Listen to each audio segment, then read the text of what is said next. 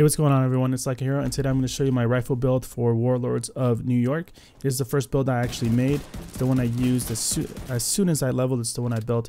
So yeah, 2 million per shot is pretty good on the head. Let's get right into the video. And as always, make sure to check out my channel over on Twitch TV/LikeAHero. I'm streaming this nightly. I'm actually going to stream this as soon as I upload this right now. It's just Twitch TV/LikeAHero. Make sure to drop a follow and you'll be notified next time I go live. So you're definitely going to be wanting to use the sharpshooter here for the extra stability, but also the extra headshot damage. And that's pretty much it. That's what you use the sharpshooter for. The crit damage and stuff does work well with the TAC 50, but pretty much make sure you go sharpshooter. Now I am using the police MK17 right now. It has rifle damage, crit damage, and damage out of cover. Really good stats to have on a rifle, on any weapon actually. Just could be a little higher, but you know, it's day 4. So I have the rifleman here, and the rifleman is actually changed from previous. This in Warlords of New York, what it does is lightning headshots gives you a bonus weapon damage of 10% per headshot. Now you can stack it up to 5 times, so that's 50% weapon damage, and every headshot that you do refreshes it, so you can continually have it on. It's really good for boss fights, really good for the harder difficulty.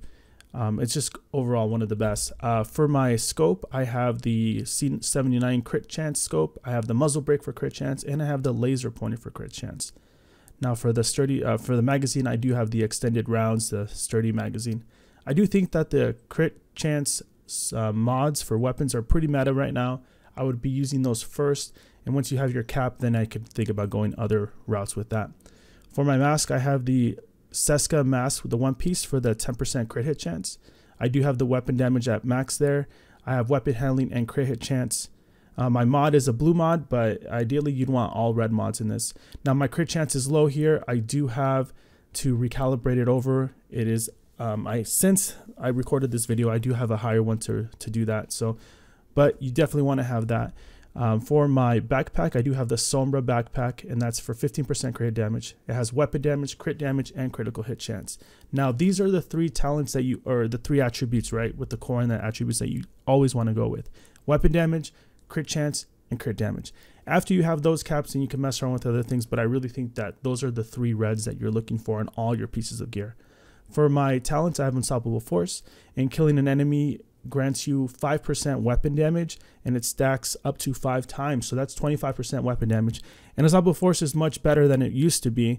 It doesn't work on armor anymore. It's really good. Now for my chest piece, it's the Sacrifice Providence, probably one of the top, if not the top chest piece to have for DPS. I think it is. It just is. It's that good. The 3-piece does give you the stats for Providence that you're looking for. Weapon damage, crit damage, headshot, and critical hit chance on the mod. Now my headshot right now is currently recalibrated to headshot because I didn't actually have crit chance on my chest to recalibrate. But I have since gotten one, 6% crit hit chance that will be replacing that headshot right there. Again, those are the 3 that you want: crit chance, crit damage, and weapon damage. Now for my talents, I have Perfected Glass Cannon. Perfected Glass Cannon amplifies your damage by 30%. While you also take an amplified 60% damage.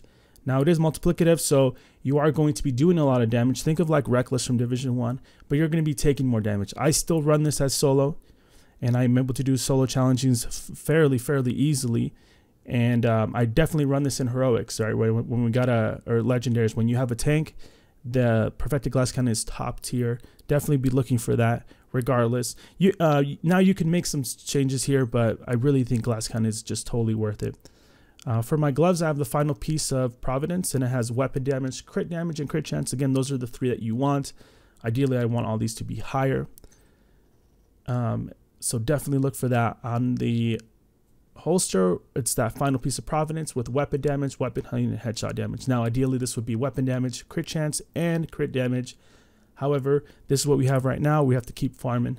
For my knee pads, it's the Fox Prayers high-end named knee pads. Now, damage out of cover is top tier for anything.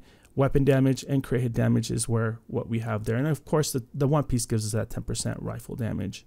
So yeah, that's the build right there, guys. I'm using a Revive Hive, and I'm using the Fixer Drone. Let's look at the stats.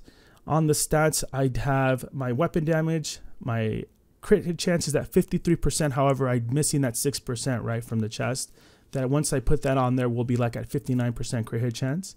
My crit damage is at 110, and my headshot is at almost 99 headshot damage. Really good damage, guys.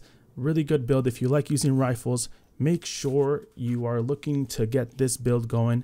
It definitely really, as the young kids say, it slaps. But thank you guys so much. Hope you enjoyed the video, guys. Make sure to drop that sub. Make sure to hit that like button, guys, if you like the video. And of course, I'm going to keep pumping out these videos, build videos, guides, whatever, everything related to Division 2 I'm going to try to get out. And also, make sure to hit that follow button over at my Twitch channel, twitch.tv/likeahero. And I will see you guys later.